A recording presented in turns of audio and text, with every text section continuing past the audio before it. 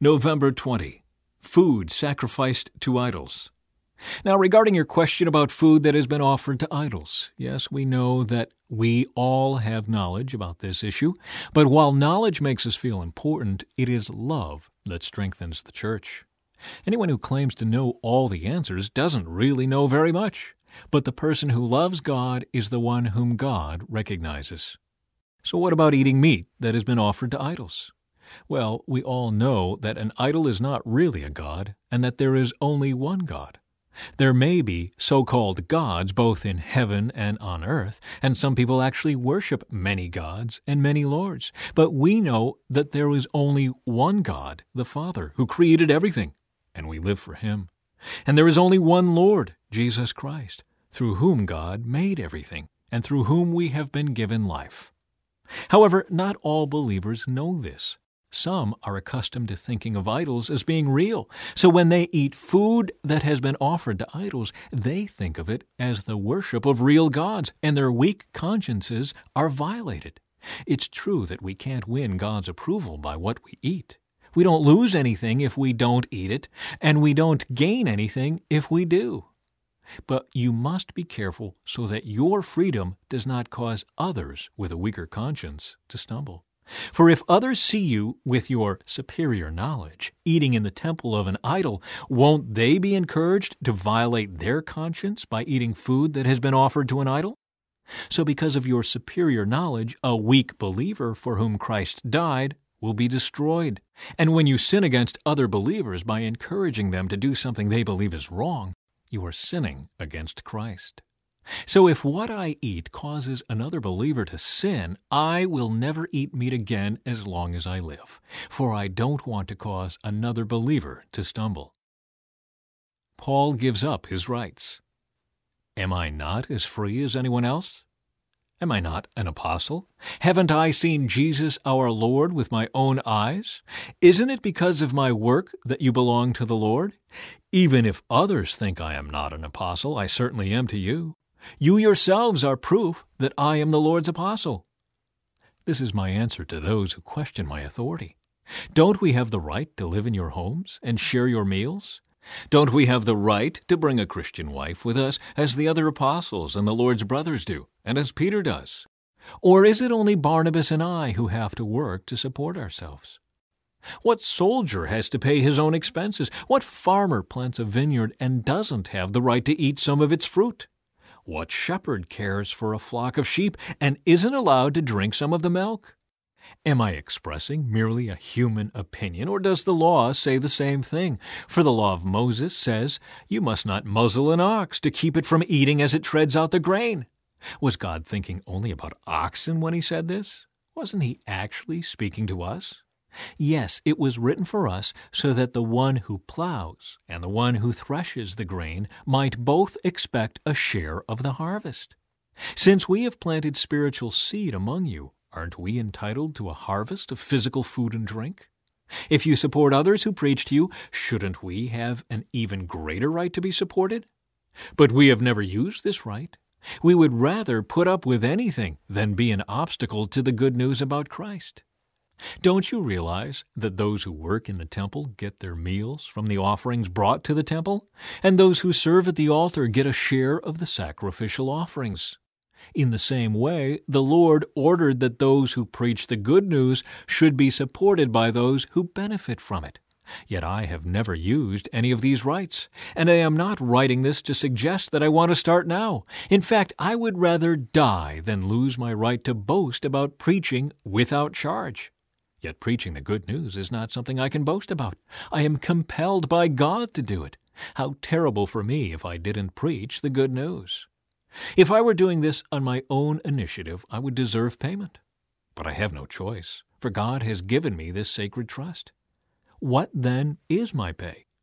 It is the opportunity to preach the good news without charging anyone. That's why I never demand my rights when I preach the good news. Even though I am a free man with no master, I have become a slave to all people to bring many to Christ. When I was with the Jews, I lived like a Jew to bring the Jews to Christ. When I was with those who followed the Jewish law, I too lived under that law. Even though I am not subject to the law, I did this so I could bring to Christ those who are under the law. When I am with the Gentiles who do not follow the Jewish law, I too live apart from that law so I can bring them to Christ. But I do not ignore the law of God. I obey the law of Christ. When I am with those who are weak, I share their weakness, for I want to bring the weak to Christ. Yes, I try to find common ground with everyone, doing everything I can to save some. I do everything to spread the good news and share in its blessings. Don't you realize that in a race, everyone runs, but only one person gets the prize? So run to win. All athletes are disciplined in their training. They do it to win a prize that will fade away, but we do it for an eternal prize. So I run with purpose in every step. I'm not just shadow boxing. I discipline my body like an athlete, training it to do what it should. Otherwise, I fear that after preaching to others, I myself might be disqualified. Lessons from Israel's idolatry. I don't want you to forget, dear brothers and sisters, about our ancestors in the wilderness long ago.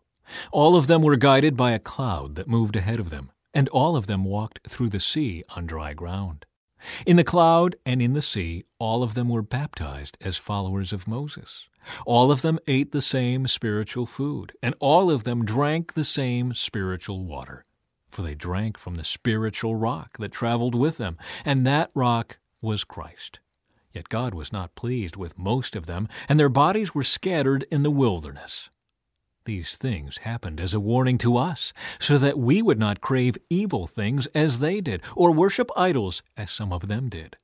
As the Scriptures say, the people celebrated with feasting and drinking, and they indulged in pagan revelry. And we must not engage in sexual immorality as some of them did, causing 23,000 of them to die in one day. Nor should we put Christ to the test, as some of them did and then died from snake bites. And don't grumble as some of them did, and then were destroyed by the angel of death. These things happened to them as examples for us. They were written down to warn us who live at the end of the age. If you think you are standing strong, be careful not to fall. The temptations in your life are no different from what others experience. And God is faithful. He will not allow the temptation to be more than you can stand. When you are tempted, He will show you a way out so that you can endure. So, my dear friends, flee from the worship of idols. You are reasonable people. Decide for yourselves if what I am saying is true. When we bless the cup at the Lord's table, aren't we sharing in the blood of Christ? And when we break the bread, aren't we sharing in the body of Christ? And though we are many, we all eat from one loaf of bread, showing that we are one body. Think about the people of Israel. Weren't they united by eating the sacrifices at the altar? What am I trying to say?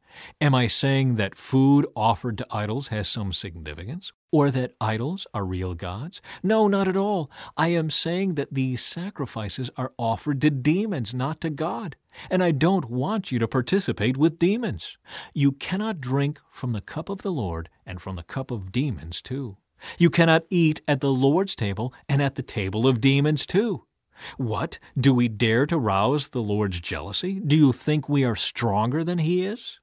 You say, I am allowed to do anything, but not everything is good for you. You say, I am allowed to do anything, but not everything is beneficial. Don't be concerned for your own good, but for the good of others.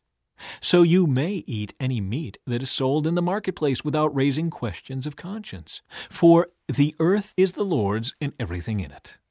If someone who isn't a believer asks you home for dinner, accept the invitation if you want to. Eat whatever is offered to you without raising questions of conscience. But suppose someone tells you this meat was offered to an idol. Don't eat it out of consideration for the conscience of the one who told you. It might not be a matter of conscience for you, but it is for the other person. For why should my freedom be limited by what someone else thinks? If I can thank God for the food and enjoy it, why should I be condemned for eating it? So whether you eat or drink, or whatever you do it all for the glory of God. Don't give offense to Jews or Gentiles or the church of God.